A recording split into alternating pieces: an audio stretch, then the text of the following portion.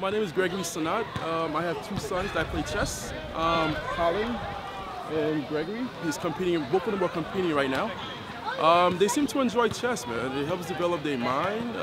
They love the competitive edge of it. And you know, it's a really, really great activity. As a parent, I love it, and I recommend it to any parent who definitely want their kids to develop their ability to think, to stop and think before they do something. It creates good judgment. Daddy, I won again. Good job. High five. You see that? He just won. All right. You know what? As a kid, I always wanted to play chess, but I guess I didn't get the opportunity. And as a parent, I want to give them the same, the opportunity that I didn't have. And I recommend it. It'll definitely help the whole child grow. Not just one aspect, but the total child.